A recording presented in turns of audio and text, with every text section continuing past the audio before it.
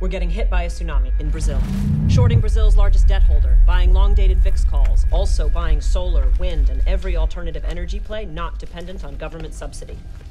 Is no one worried about the people, in Brazil? If it's a moneymaker, we do it. Let's talk about how some professional investors profit from disasters, and these other business and finance lessons from the second episode of Building Season 3, based on my work experience at Goldman Sachs in New York City, and based on my work experience at the top hedge funds in the world. Now, please like, comment, and subscribe, and stick around, because at the end of this video, I'm going to grade the episode for Wall Street Realism with a buy, hold, or sell rating. In this episode, Axe Capital tries to recover from a brutal month performance-wise and wants to profit from a natural disaster in Brazil. Brazil does not normally have tsunamis. Black swan event. How heavy are we in Brazil? Among the most notable, Brazilian sugar and shipping. So we buy sugar futures. Impending shortage means prices go up. Now, a black swan means a very rare event that is really tough to forecast that makes the market crash like COVID. Now, why did he say to buy sugar futures? Because Brazil accounts for 40% of global sugar exports, which will be impacted by the tsunami, leading to surging expected future sugar prices. And this will occur because of the temporary decrease in the supply of sugar.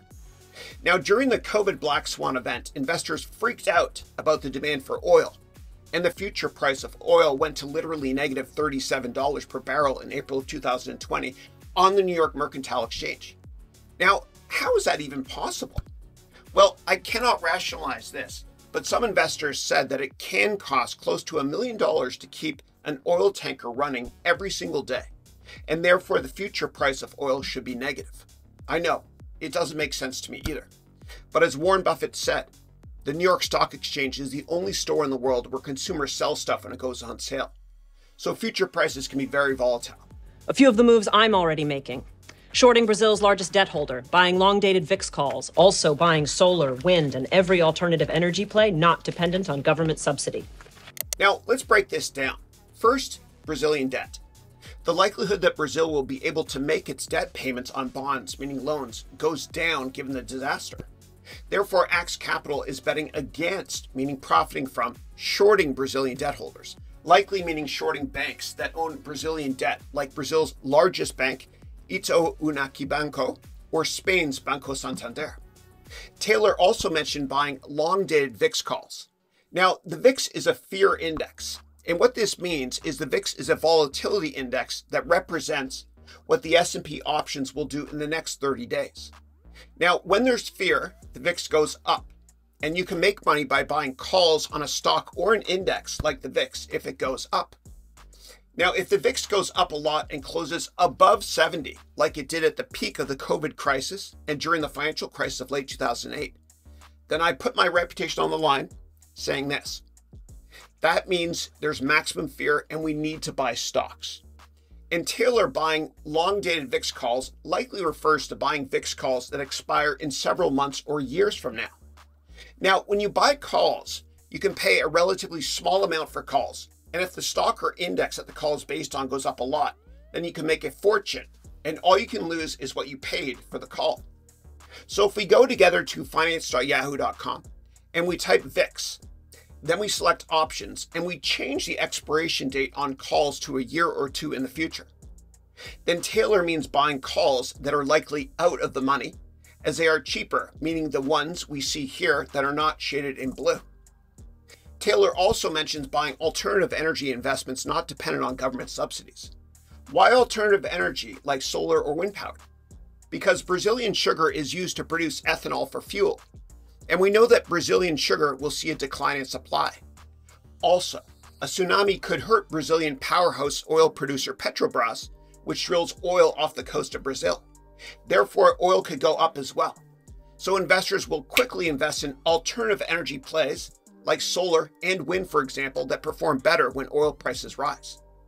Now, why did Taylor say not to invest in alternative energy companies that have government subsidies?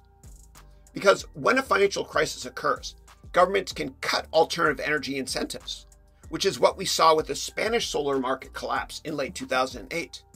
Now, you only want to invest in companies for the long run that can survive without government subsidies. For example, after World War II, the Japanese economy was in rough shape for obvious reasons. And the Japanese government gave subsidies then to every sector in the economy to rebuild Japan, except for autos and consumer electronics, which since World War II have been the strongest sectors in Japan. So how else does portfolio manager Taylor plan to make money from the disaster in Brazil? An analyst that reports to Taylor has this buy idea. Scandinavian Shipping Company. While the South American companies are down for the count, these guys will have a shot at a monopoly. Smart trade. And one company's loss can be another company's profit from a market share shift perspective. Now, here's what I just don't understand about this episode. Why didn't you anticipate the tsunami? Maybe I should have, when that underground earthquake hit off Mozambique. Strange conditions bring strange results. So, how can an earthquake in a country in East Africa create a tsunami in Brazil? Please type in the comments to explain this to me, as I just don't get it. Now, profiting from disasters is nothing new for Axe Capital, as Bobby Axelrod made a fortune on 9/11. Now let's quickly revisit this from season 1. September 11, 2001. A plane crashes into the North Tower. Everyone you worked with is dead, while you sit back in your chair with a smile on your face, making hundreds of millions of dollars. So Bobby Axelrod made $750 million on 9/11. So how could Bobby have profited on 9/11? Bobby Axelrod may have made much of his considerable fortune by preying on aviation, hotel, and shipping companies when they were most vulnerable, shorting their stock during those early moments after the September 11th terrorist attack. So on 9/11 at 9:03 a.m., the second plane crashed into the World Trade Center. And as a result, the markets in the US were closed that day and did not reopen until September 17th. And on 9/11, when the markets were closed in the United States, the European markets remained open. And hypothetically speaking, investors like Bobby could have shorted airlines and hotels and anything to do with travel in the European markets that day. Now, it's very tough to make $750 million by just shorting stocks. So he likely bought many put options on European airlines, like British Airways and Lufthansa, which were both down 21% and 14% respectively that day. Now, a put is a derivative instrument that you can buy that costs a relatively small amount of money, and it can increase in value hundreds and hundreds of percent if the stock the put is based on goes down.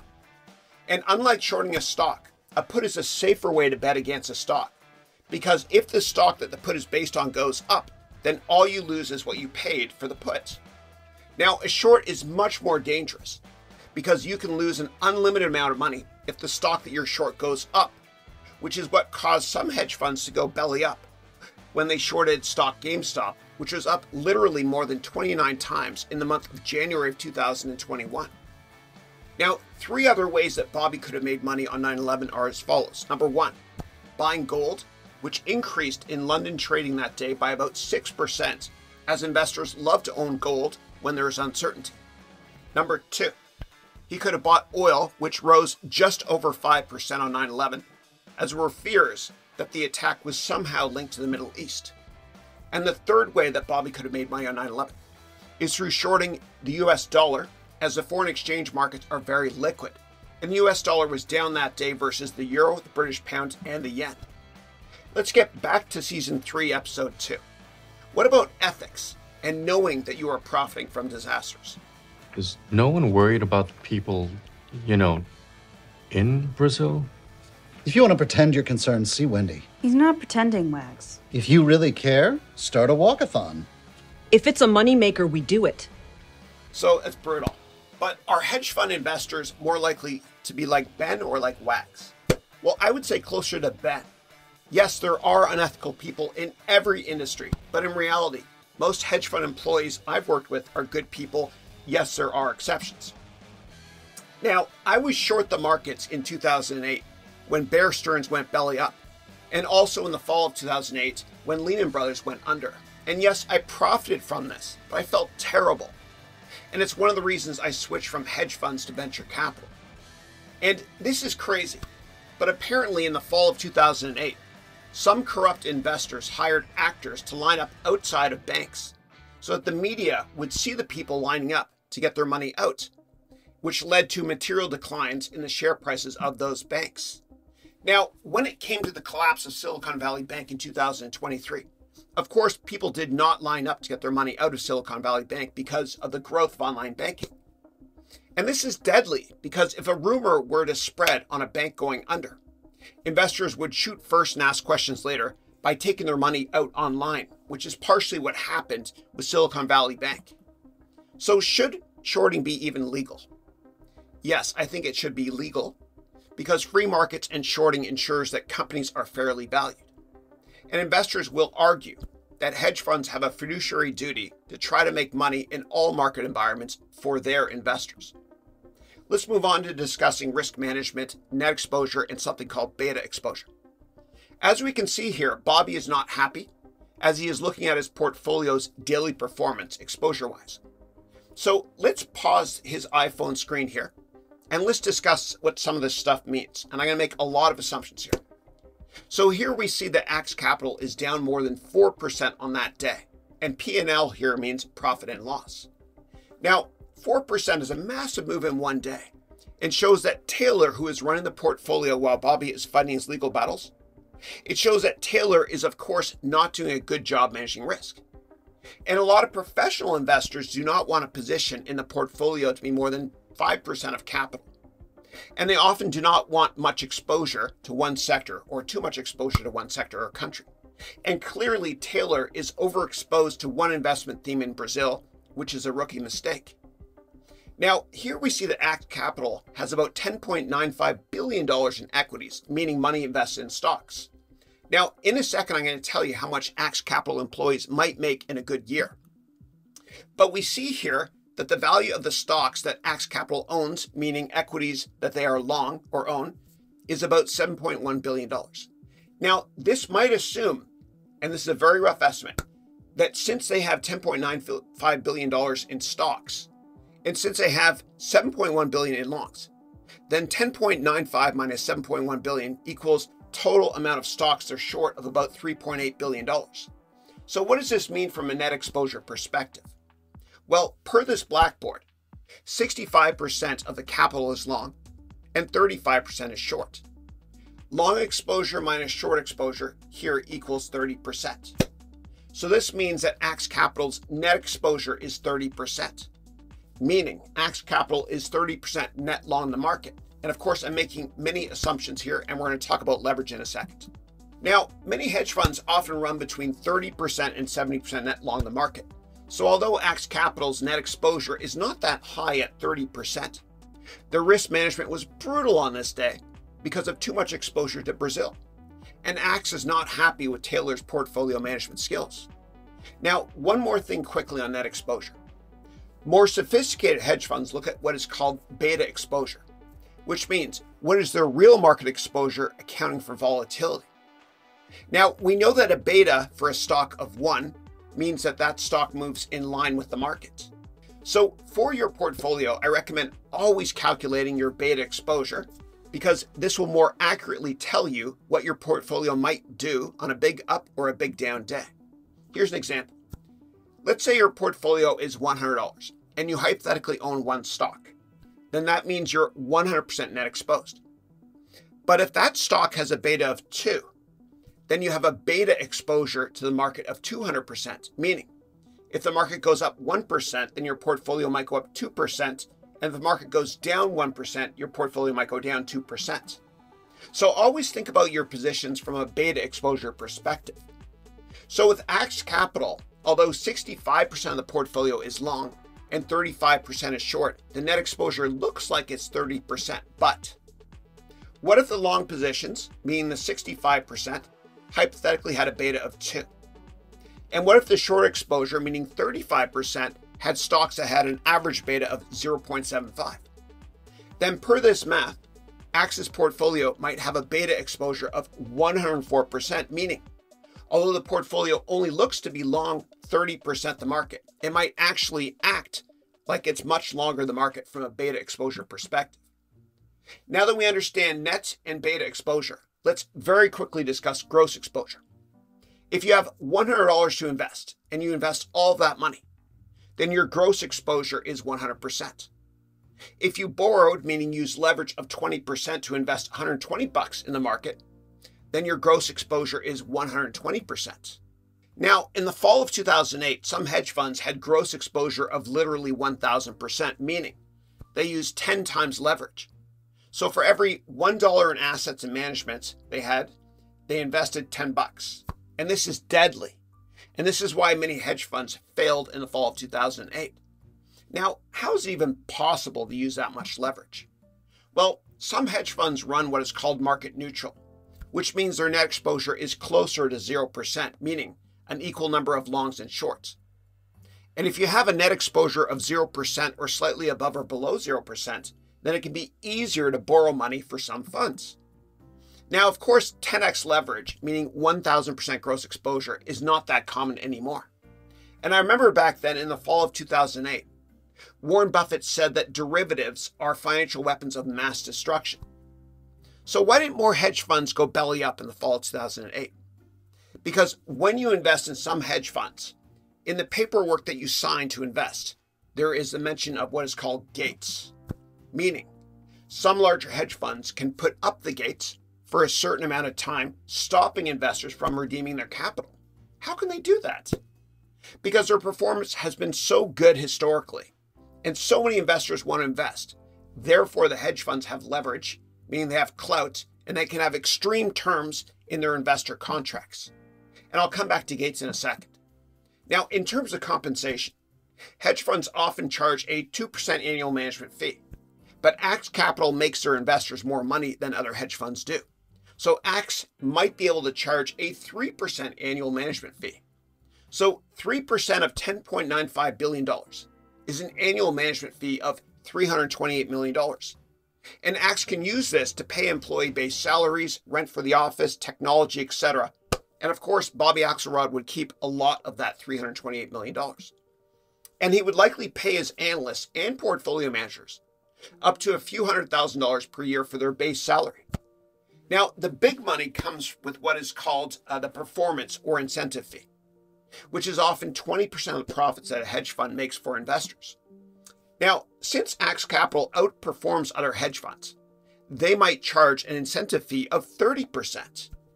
So if Axe Capital is up 40% 1 year, then this means that the firm made investors close to $4.4 billion. This means Axe keeps 30% of that, meaning their performance fee, which is about $1.3 billion. And usually the owner of the firm, meaning Bobby Axelrod, keeps at least half of that amount, meaning $650 million. And the other half goes to portfolio managers that made money that year for the firm.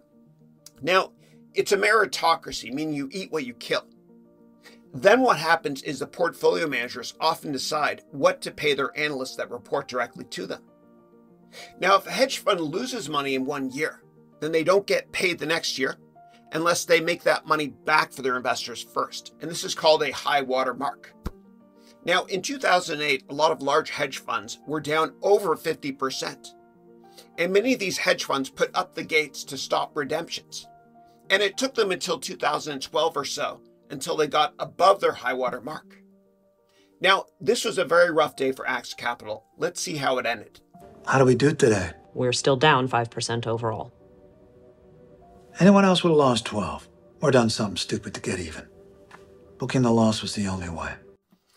5% is a brutal day, and Axe took it really well so that he can live to trade another day. Now, a lot of hedge funds, what they would do if they're down 5% is they would take a knee, meaning they would stop taking on risk, as the sticker shock of a down double-digit month can certainly lead to investor redemptions. Let's talk about grading of this episode for Wall Street Realism with a buy, hold, or sell rating. Now, the episode did a great job of explaining multiple ways to profit from a black swan event, including shorting using options. The episode also accurately implied a rise in the VIX, meaning the fear index, and to not invest in alternative energy companies that receive government subsidies. Because if a country has a cash crunch, like what we saw with Spain in late 2008, then they're more likely to cut solar subsidies, for example. However, I just can't understand how an earthquake on the east coast of Africa can lead to a tsunami in Brazil. And as a result, I'm going to give this episode a sell rating. Please like, comment, and subscribe, and I will see you soon in our next reaction video when we react to Season 3, Episode 3. Thank you.